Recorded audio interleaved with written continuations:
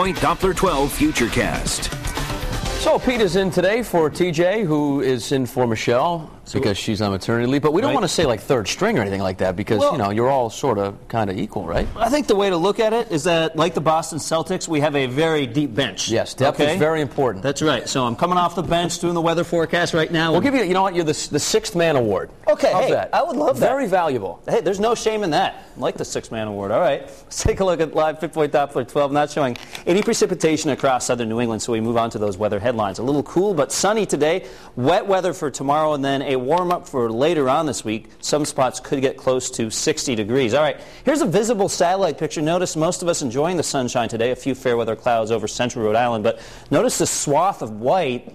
These are some low clouds and fog that developed this morning. Basically, an inversion happened. An inversion is where the cold air gets trapped at the surface, and often you can get low clouds and fog with that. Now, Worcester, Massachusetts got caught in that. 28 degrees right now, and a big difference down 146 as we go into Smithfield with a decent amount of sunshine and 41 degrees. So not the best situation in central Mass. Hopefully we can push some of that out. 39 right now in Providence, 38 westerly Newport at 38 degrees, and most of us staying in the sun for today. Here's a live shot from Wachusett. This is one of our new live cameras. You can see skiers enjoying the last few weeks here of winter. This guy doing a great job. You can see putting the weight on the downhill ski, so some very good skiing being done at Wachusett.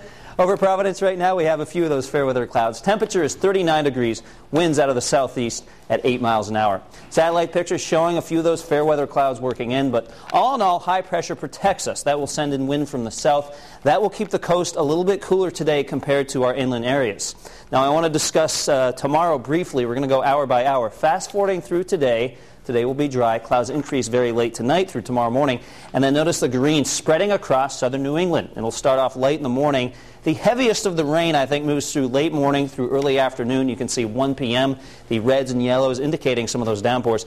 And then this thing is out of here by tomorrow night. You can see 8 o'clock, the green across the Cape, but the rest of us have pushed away the precipitation. So it's a fast mover. Right now we're estimating about half an inch, maybe 3/4 of an inch of rain. Some spots could get a bit more. So right now no flooding is expected from our major rivers. Could be some street flooding, but we'll continue to monitor all that stuff over the next 24 hours. For today, temperatures running into the mid-40s, a light wind out of the south. Newport a little cooler, 39 degrees because of those winds coming off of the water. Charlestown, 40 degrees. Again, the ocean very cool this time of year. That's why those coastal locations a bit cooler today. How about upper 40s for northern Rhode Island? 48 Scituate, Johnston 47 degrees, Cumberland at 47. And for eastern Massachusetts, temperatures also in the mid to upper 40s, 48 in Taunton, Fall River 46 degrees, Seacon 47, and a little cooler here in Middletown and Little Compton in the upper 30s and low 40s. Tonight, clouds start to increase as temperatures fall into the 30s, but the clouds really don't thicken up until after midnight. 7-day Futurecast shows the rain for tomorrow.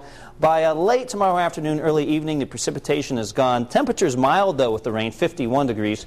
Thursday for St. Patrick's Day, 58 degrees, a beautiful day to celebrate. Friday, it's mild, high temperature of 60 degrees, although it won't be a bright sunny day. Hopefully we can push most of the showers out by Saturday morning, and by Saturday afternoon, we'll have a nice St. Joseph's Day. Sunday, a little cooler with a high of 50 degrees. So, you know, not a bad ending to this afternoon. Some rain tomorrow, and then nice for St. Patrick's Day.